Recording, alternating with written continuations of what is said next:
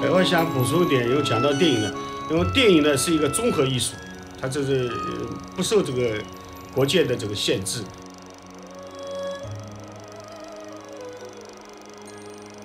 也许某个阶段，人们的感受，包括这个社会给予的是不同的感受，因为毛泽东时代，那是一个体现民主，所以说对印度历史印度文化。 包括印度民族英雄，比如甘地这些过去的尼赫鲁总理和我们国家那时候外交的活动，当时。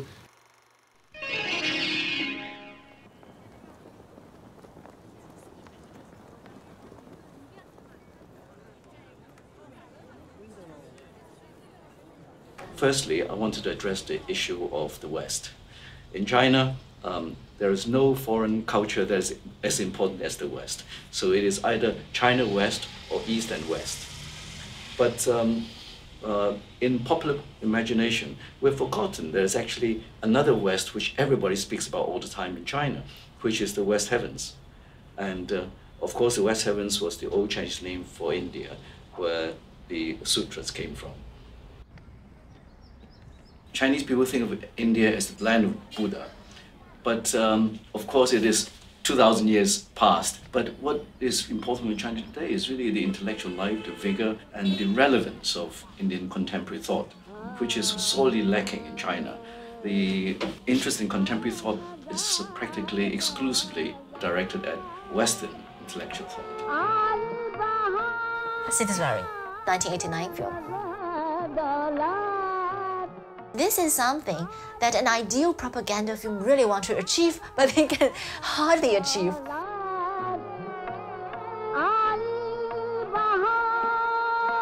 First, I just watched 1 or 2 films, and then I found that there have got a lot of work to watch those films, to discuss with them, and actually you discuss about our issues. It's like that.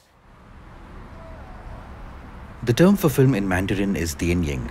It translates into English as electric shadow, a very visual term that conjures early cinema. These shadows contain the history of a culture, often dominated by mainstream narratives. But there are always smaller, independent voices within, which talk of subtle nuances.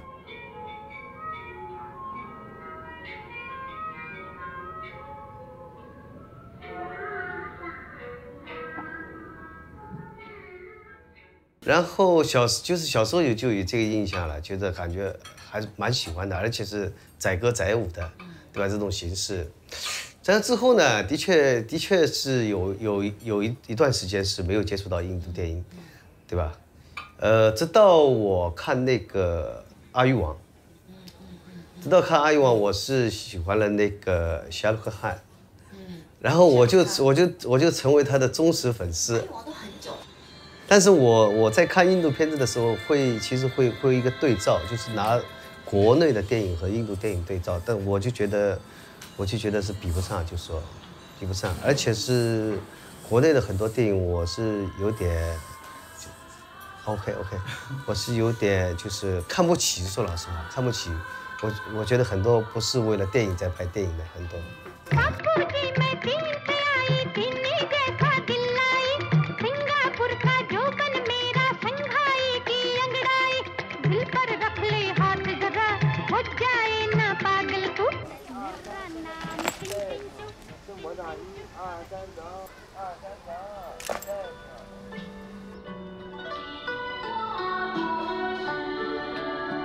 What is crucial, I think, to this entire India-China exchange is this idea of a memory as against certain kind of an amnesia, you might say, about that particular history.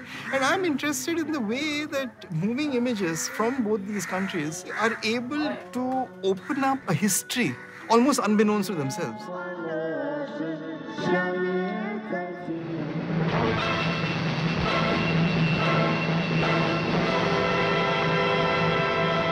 I think the iconic image of the Chinese in India, globally as well, was created by Bruce Lee. Bruce Lee was, in a way, the first star to emerge from Hong Kong and stood in a way for everything that was Chinese, right, and cinematic terms.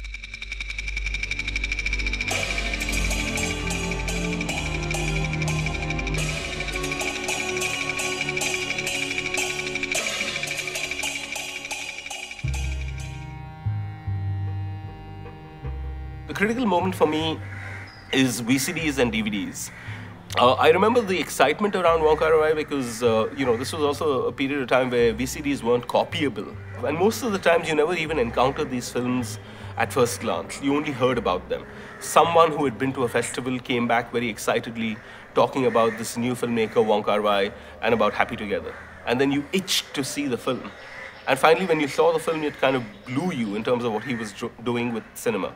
到处流浪啊，到处流浪，这样一首歌曲，哎。